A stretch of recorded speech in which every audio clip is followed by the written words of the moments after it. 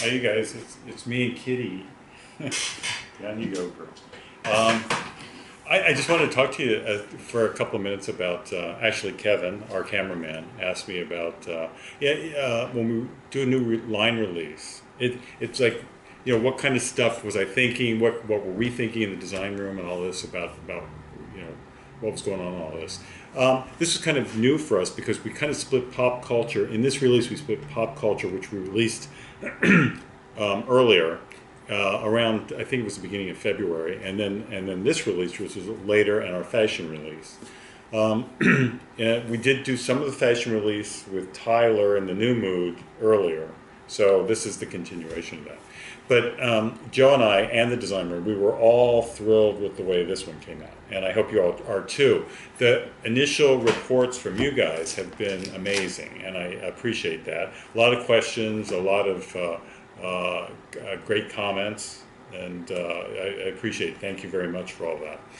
But you know, a couple of people are great, are very happy to see Deanne and Peggy back, and so am I. And I love the new body where they can sit like a lady, all those things that you guys have talked about. Actually, I do have, I just got the pre-production sample of Peggy in here, and I think she looks amazing, amazing. So that's good news that we got the pre-production. That means she's on the road, so she should be here, I'd say within 4 to 6 weeks. So, and she looks great. She looks better than I had hoped, and that's nice for production. I love when that happens. But you know, one of the big things was Cammie and John had a lot of great comments on Cammie and John. We kind of took them out of this whole soft color sort of thing and started using colors and stronger themes. And you guys have responded very well. I can see by the orders, and that's great. So thank you for that again. The doll that I've gotten the most questions about, though, is Precarious. And I have those right here. This is one of my favorites. I love this suit. So where the heck did she come from, you ask? Or maybe you didn't ask, but I'm going to tell you anyway. My good friend Pat Henry, who is the editor of Fashion Doll Quarterly, great magazine, by the way,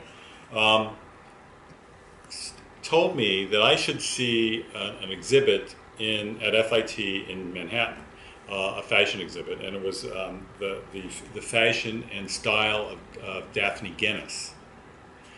And so I did. I went down to New York and I saw the exhibit, and it was everything that Pat said it was. It was just incredible. And this woman has such an incredible taste level and all this. So I was definitely inspired to come back and do something that was, hopefully, has some of that essence of, someone who's, a socialite who uses fashion as self-expression and has the money to do it. And that's kind of what I wanted to get across in Precarious. So, Precarious has her whole storyline too. She's kind of this socialite, anti-MAME sort of figure, but young.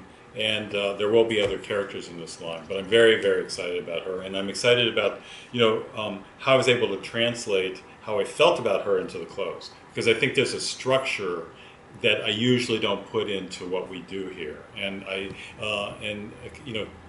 details and stuff like that we normally wouldn't use, and so Pat gave me a little shove in this direction, and I'm glad she did. So anyway, thank you again for the kind words about the collection. We love it here too, and I appreciate it. And I'll see you at the next one. Take care.